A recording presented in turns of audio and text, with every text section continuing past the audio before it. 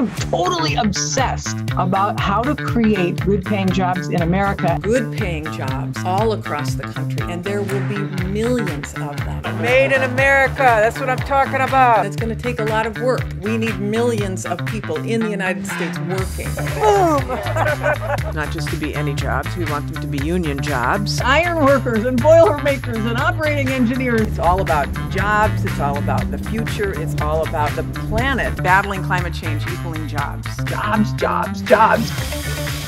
IBEW! Millions of good-paying jobs on the docket. We're going to get it done. We're going to put America to work.